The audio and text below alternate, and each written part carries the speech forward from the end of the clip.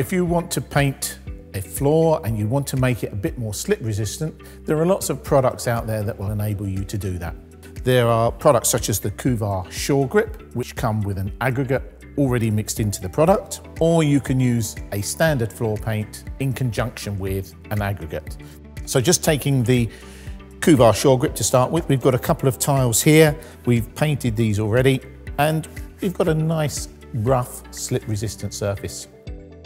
When using products like the Kuvar Shore Grip, a lot of the aggregate will have settled to the bottom of the tin. So using a flat bladed stirrer, you need to agitate the product, make sure that all the aggregate is distributed evenly throughout the product. That's important, as I say, at the beginning when you first open the tin, but also through the application process, because if you leave the tin standing, the aggregate will settle out while you're working. The other way to achieve a more slip resistant surface is to use a standard floor paint in conjunction with an aggregate. There are several types of aggregate available, slightly heavier ones that can either be mixed into the paint or they can be broadcast onto the surface while the paint is still wet. We're just going to show you now how that would take place. So the first thing to do is to get our paint on our roller, and then we can apply it to our prepared surface.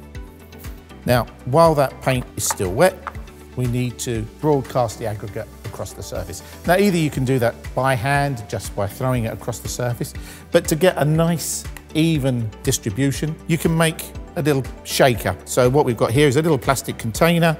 We've put some holes in the bottom and filled it with the aggregate. So it's like a big pepper pot, if you like. We can then use that to shake the aggregate over the surface, nice and evenly, and then we're happy with the amount of texture that we've got on there. We can either leave that to dry before we apply our second coat of paint, or if we want to, we can just back roll gently over the surface just to incorporate the aggregate into the paint. We'll leave that to dry, and then we'll have a nice low slip surface.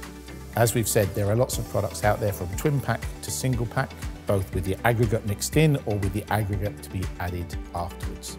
We hope you found that information useful. If you'd like to discuss your project in more detail or you need some more information, then please feel free to give us a call.